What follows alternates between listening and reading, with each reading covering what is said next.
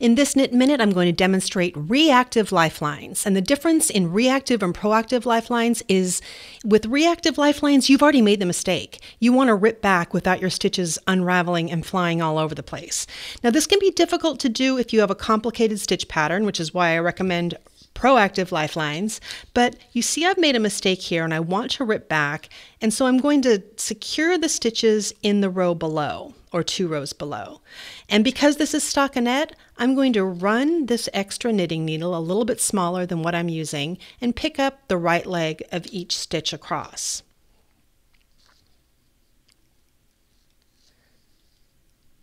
I'm just moving across, picking up the right leg. I'll do that for all the stitches, and then I can pull out my needle, unravel, knowing all of those stitches are secure.